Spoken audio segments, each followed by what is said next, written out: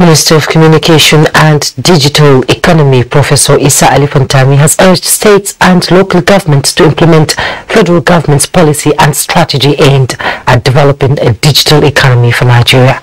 The minister made the call at the end of the 10th regular meeting of the National Council on Communication and Digital Economy in Ibadan. Correspondent Ayomiko Ajibola reports.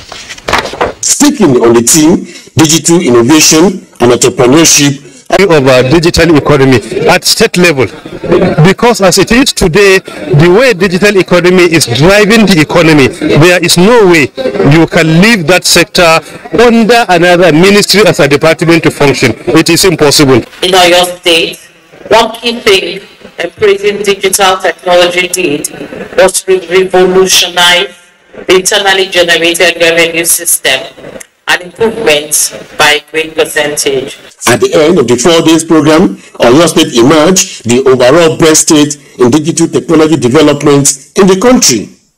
In Ibadan, Ayomiko Ajibola, NTA News.